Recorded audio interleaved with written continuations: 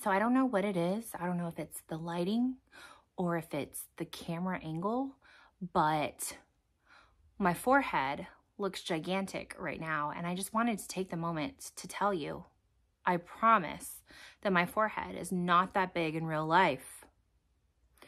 So I do apologize, but I promise it's not normally that giant. But this is what I'm working with. So anyways, but hi, hello, how are you? Welcome to my channel. Please disregard the giant forehead and let's get into it. I have a giant library haul. I've got some books for me and some books for Grayson, but this is our library haul. They weren't all intentional. I have a problem and I know I'm not going to be able to read these all in 2 weeks, so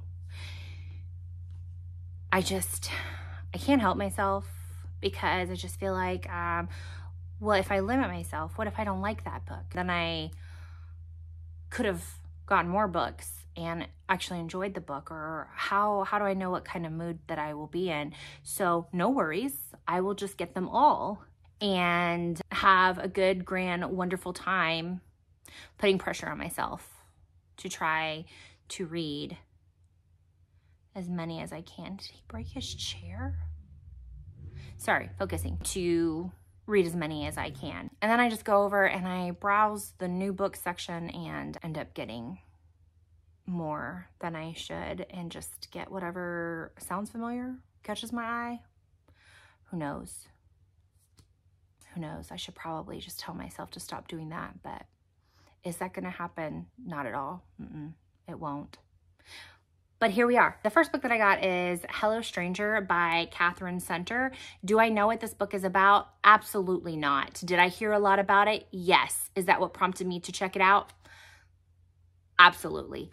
But I figured it's probably a safe bet to get it because I do remember, I think, seeing this as one of the book of the month options. I feel like that alone means it's probably a good book. I've never read anything from her. The main character, Sadie, is at some sort of award ceremony, accepting an award for some major accomplishment she received. And the next thing that she knows is she's diagnosed with some sort of medical condition, and she's not sure if it's temporary or not, but it's called face blindness, where basically she can see just fine, but whenever she tries to focus on a face, it's kind of just, she can't make out details. It's kind of just a mess. Like her brain's not interpreting the face. And so it just looks like a jumble of features and she can't really recognize any face.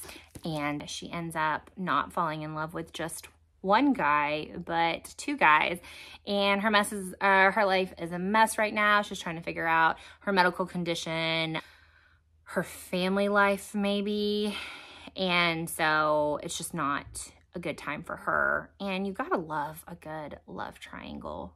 I love that. I only like it when it's done well, when both love options,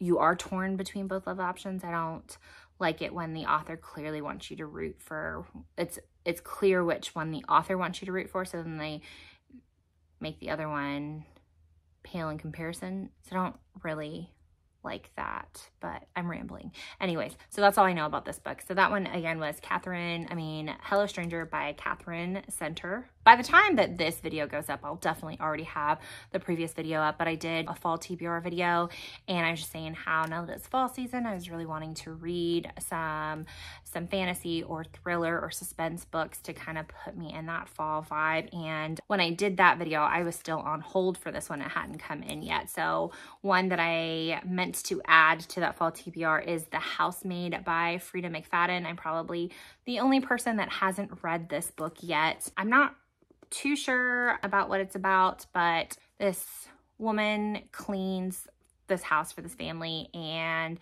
she sees that the wife of the family, the housemaid, doesn't think she's a very good person. She's kind of horrible to her children and her husband. And so she sees that and sees how she mistreats her and just thinks about how lucky that woman is and how she would love to be her, even if it was for just one day, and live her life. And then one day she's trying on the wife's beautiful dress. She catches her, and then somehow she ends up getting locked into the attic. Well, I think she lives in the attic.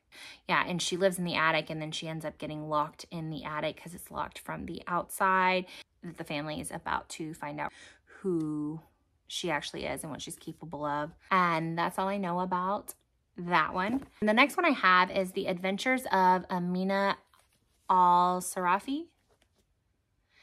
And I am so intrigued by this cover. From the moment that I saw it in a bookstore, I was sucked in right away by that cover and knew that I wanted to read this book. And then it just happened to be on the new books section at the library. So I, of course, had to get it. I really don't know anything about this one either, except for that the cover is stunning. And that's all it takes for me. It's about our main character that is this notorious pirate, and she has retired from that life and wanted to retire to a peaceful family life. And once she does that, she is tracked down by an old crewmate's mother who is offering her a really handsome reward to find the old crewmate's daughter that has been kidnapped. She thinks that this is the chance of a lifetime, that she gets to have one more adventure, get her old crew back together, and even maybe become a hero, kind of make a legend of herself and get a really good payday while she's doing it. And then, of course, saving an old friend's daughter as well. But then when she gets into the adventure, it seems like then she quickly learns that things aren't what they seem, and she doesn't know everything that's going on with the disappearance of the daughter, and just kind of her finding out exactly what is at stake, I think is kind of what it's about. That's what I got from it. And she's a chunky one. So it's actually for only 470 pages, but for some reason she just looks massive to me. Maybe the other ones are just that much shorter. But so there's that one. The next one I got was The BFG by Roald Dahl. I always say his name wrong. Roald Dahl? Roald Dahl? I think that's right. Probably wrong, but I've actually never read The BFG. So when I saw it at the library, I had to get it because you just can't go on living life without having read this book. In fact, I think the only one of his that I've ever read is Matilda. So I'm on a mission to fix that. I'm going to read all of his books someday, but I'm starting with this one now. Well, not starting since I've read Matilda, but you know what I mean? Like, I'm making up for the ones that I haven't read, starting with The BFG. All right, so I recently read In 5 Years. I read that earlier this year. I might be wrong about that, but I believe that's what it's called. And I really liked that book. And then now I just read The 7-Year Slip. Absolutely loved it. 100% a 5-star read for me. It might be my favorite book of the year so far. So then I was at the library today and I saw Cassandra in Reverse was in the new book section. It made me kind of think, although with the other two, there wasn't any control in it, but this book kind of made me think of those two. And since I liked those two so much, I definitely wanted to give this one a try to see if I really like this one too. It's about our main character. She's going through a struggle. She just got fired. Her boyfriend just broke up with her. And then something else happened to her as well. Oh, her local cafe ran out of banana muffins, but she's a creature of habit and she wants her life really predictable. So she's very routine. She's got her life laid out so that she knows exactly what to expect, goes through the same routine. Everything is, comfortable for her. And then she ends up getting fired and getting broken up with, I think, the same day. And then she ends up discovering that she can go back in time. So she's gonna go back in time to fix everything because of course that's going to work out exactly how she plans, right? There's no way that that's going to end up messy. It sounded really interesting to me because, again, I really liked those other 2 books. So maybe I'm just really into, I don't know what I'm into, but we're going to find out. But it sounds good. So that's that one. The next one I have is This Bird Has Flown by Susanna Hoffs.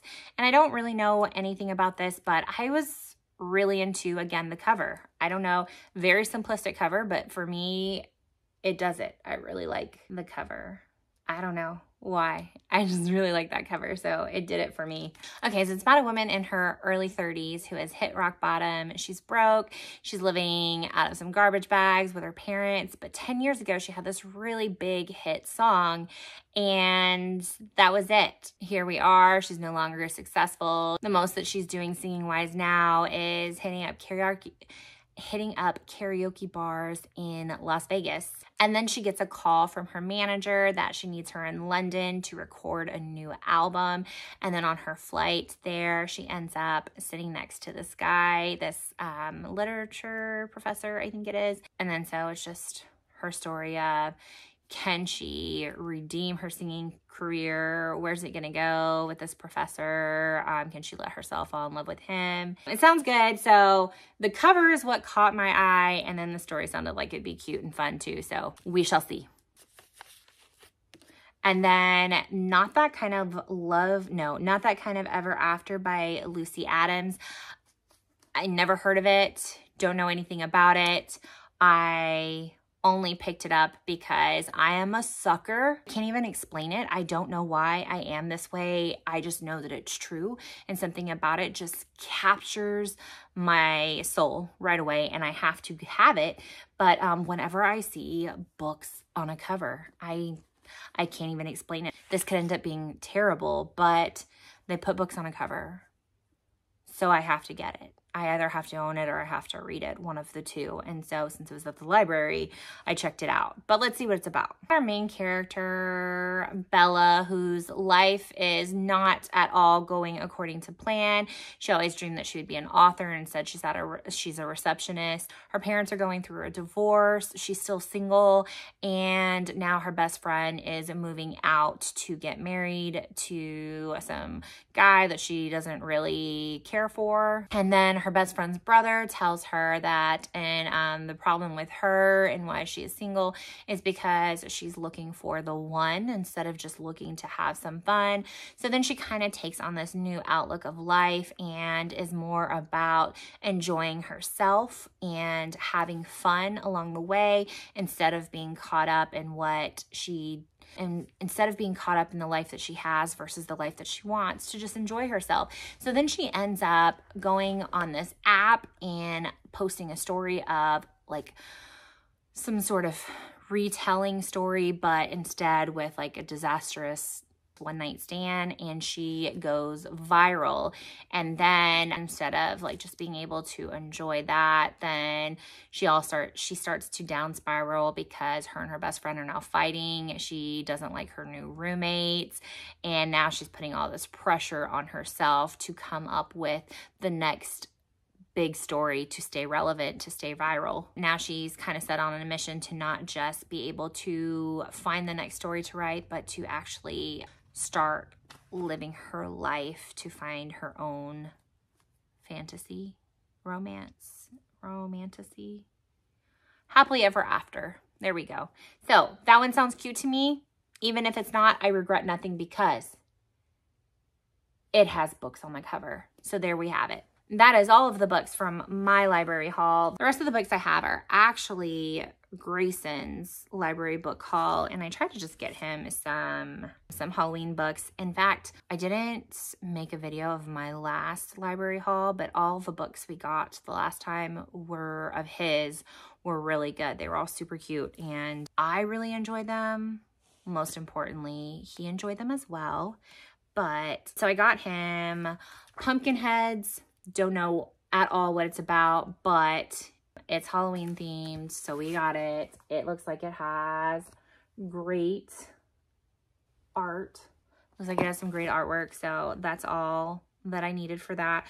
Then we have Scaredy Cat Spider by Rob Scotton. That one looks adorable as well. So I'm sure it's going to be fantastic. Then I got And Then Comes Halloween by Tom Brenner. That one looks super cute too.